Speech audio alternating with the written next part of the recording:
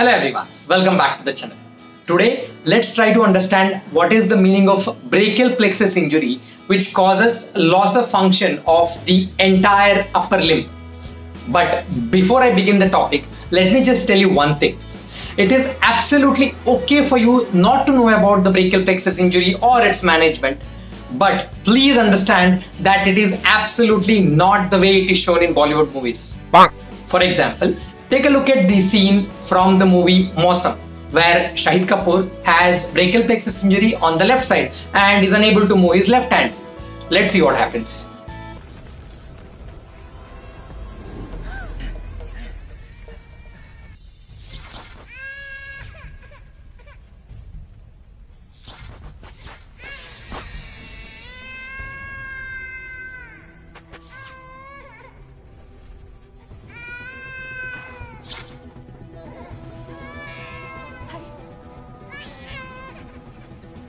Oh no, please, don't do this, please.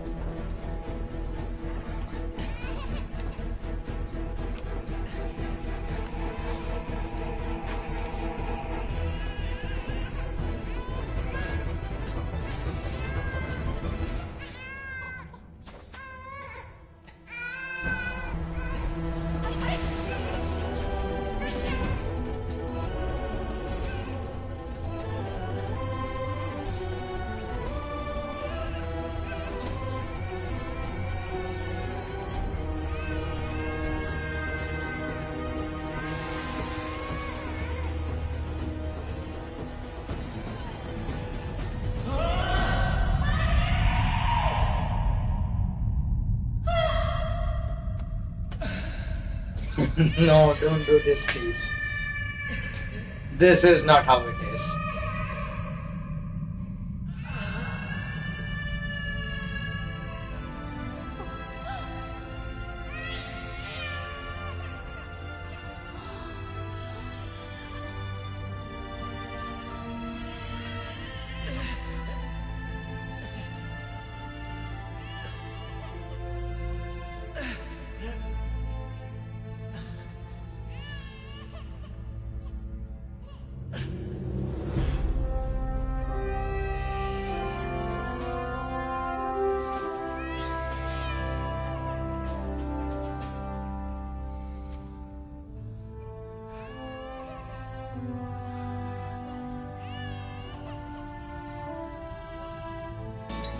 All of a sudden, power became absolutely normal. This is just rubbish. This thing doesn't happen in reality, and it actually instills a lot of false hopes in the patients of brachial plexus injury.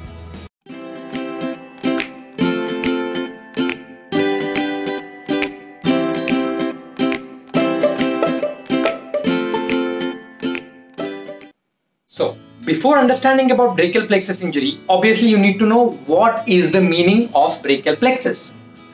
So as you know, there are multiple nerve roots exiting from the spinal cord at each level. We label them as, for example, C1, C2, C3, C4, C5 based on the level from which they exit. Similarly, it continues in the thoracic, in the lumbar and the sacral region. In the cervical region and upper thoracic, once these nerve roots come out of the spinal cord, they form multiple connections with the adjacent nerve roots and form what is called as brachial plexus. To be specific, these are the connections. Now, these roots connect together and form the trunks, while these trunks divide and give rise to divisions, and multiple divisions combine with one another and form what is called as cords. So basically we have three cords: lateral cord, medial cord and posterior cord, and these are the nerves arising from these cords. So basically the nerves responsible for all the functions of the upper limb arise from the brachial plexus. So if the patient has brachial plexus injury, he will have loss of function in the upper limb. It could be a complete loss of function in case of a complete brachial plexus injury, or it could be loss of a few selected movements in case of partial brachial plexus injury.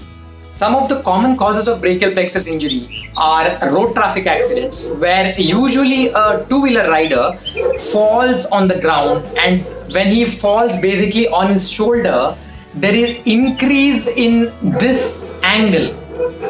So as this angle increases, there is stretching of the upper trunk. As a result, he ends up having a brachial plexus injury, most commonly what is called as Erb's palsy.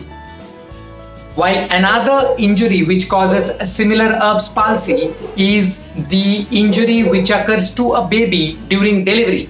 That is, during delivery of a baby, if the head of the baby is pulled out of the birth canal, there is again increase in this angle and the child can have brachial plexus injury. While the other common mechanism includes when a person is falling down from height, and if he gets some support in between to cling on to, obviously he'll try to hold that object while his entire body tries to move downwards. As a result, there is increase in this angle leading to brachial plexus injury. Most of the time, the component that gets injured is the lower trunk in this kind of injuries.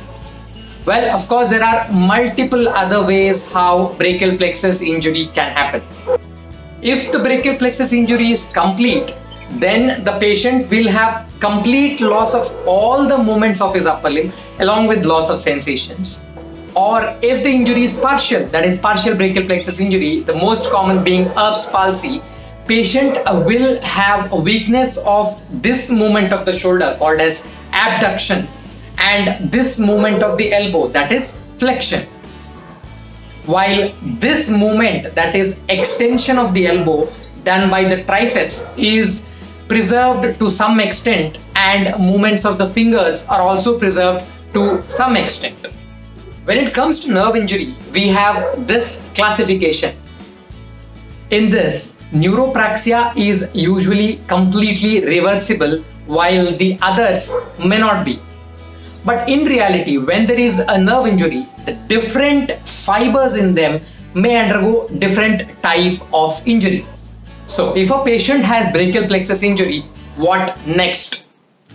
In very rare scenarios where a patient has brachial plexus injury because of a sharp cutting wound, or in case of brachial plexus injury during operation done around this region for some other reason, we intervene immediately and try to rejoin the nerve called as anastomosing the nerves. But this is a very rare scenario. While most of the time brachial plexus injury is because of blunt trauma around this region. So in case of a blunt trauma around this region causing brachial plexus injury, we usually do not intervene in the beginning. The reason being, as I told previously, there may be some nerve injury components which may reverse back on their own. So initially, we give sufficient time to the nerve fibers to recover on their own. Of course, along with giving the patient good physiotherapy and rehabilitation therapy. There are two common types of surgical intervention. One is relatively less commonly done, that is called as neurolysis. We do this only if there are some good signal carrying capacity in the affected nerve. Basically, what we do is we clear off the scar tissue from the nerve and allow it to function smoothly. While the most commonly done operation is called as neurotization. Let's try to understand what neurotization is in brief. I will not go into the details of the operation. I will just tell about the concept of neurotization. Here in neurotization, what we do is, in case if there is a fully functional or partially functional nerve with at least 50 to 60% of its functional capacity, we remove one or two fibers from these nerves and connect it to the affected nerve with the hope that there is transfer of signals from these functional nerves to the affected nerves which otherwise do not carry any signals. Functions which are usually attempted to be restored by this neurotization operation are abduction of the shoulder, which is done by these muscles supplied by these nerves, and flexion of the elbow done by these muscles and these nerves. Here, the most important thing is that the patient and his relatives understand the reality and have only practical expectations from the operation. That is, even with the best of hands, the chances of recovery is up to about 40 to 50% of the patients, that too over 6 months to 2 years, unlike what is shown in Bollywood where it happens immediately. And even the recovery that happens is not 100%, that is somewhere around 50 to 60% of its functional capacity.